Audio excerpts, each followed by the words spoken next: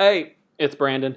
Just a quick down and dirty tutorial on how to deal with this stinking iOS 11 265 video format instead of that, MPEG 4 264 stuff. If you go here and you just recorded some video on your iPhone 7 or potentially your iPhone 8, and you've got the H.264 video, you're going to come into your Premiere and you're going to be like, sweet, I get this awesome new video, and you're going to click import and you're going to scroll down to the file and oh, codec missing or unavailable. Well, I spent probably 30 minutes searching different forums, and this will save you some time.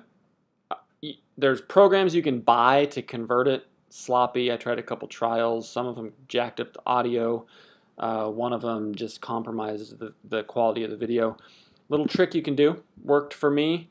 You're just going to click on the source that you pulled off of your iPhone, and you're going to update the file extension MP4, and you're going to say use MP4, and you're going to go back and you're going to say import, and you're going to go to MP4, and it's going to tell you that it imported, but you don't see it. It doesn't show up. Like, it's not in your libraries. It's nowhere.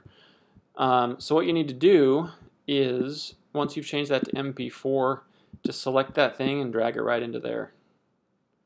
Bam! You got it, and then you can drag it down into here, and you are good to go. So that worked for me. Hopefully it works for everybody else. If you're frustrated tearing your hair out trying to get the new video format into Premiere, that little trick worked for me. Change the file name to MP4 and then drag the actual clip up into this source video area and then drag it down into your timeline. Hope it works. Let me know in the comments. Have a great day. Bye.